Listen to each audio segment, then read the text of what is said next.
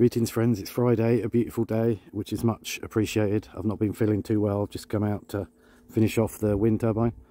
Greetings YouTube, it is Friday and I'm very pleased to say that the 3 kilowatt motor is in almost perfectly. I think as perfect as I'm going to get it.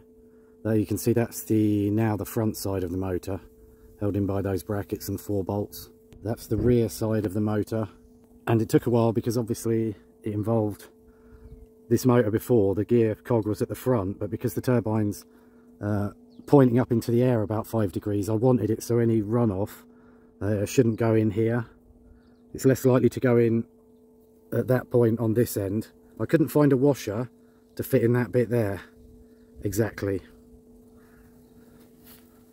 but I'm definitely feeling good about those brackets. It's a lot more solid than it was before. More importantly, it feels very good to turn, so I'm just going to use my finger to do that. So that's just one finger, and remember that it's an overdrive of 1.55 to 1.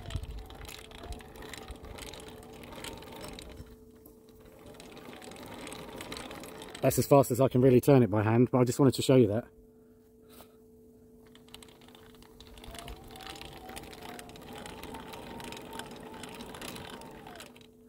But that feels really good. What I'm going to do is just swap the other wire over, the blue one. I've got those two connected to the AC multimeter, and what I'm going to do is just going to swap over for the other wire just to check it's producing around the same.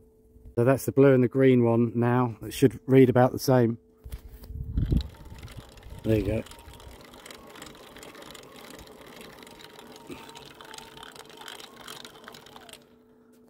So yes, my friends, that is good news.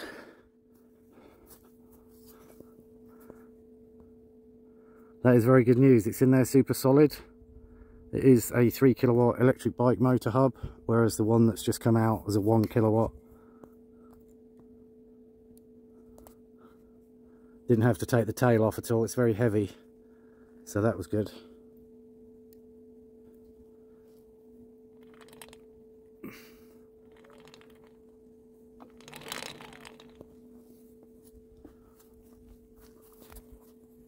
So I'm really happy with that, and next time you see it, it'll be up in the sky, and I'm confident the 3 kilowatt motor will be a very good power producer in the long run in the winter.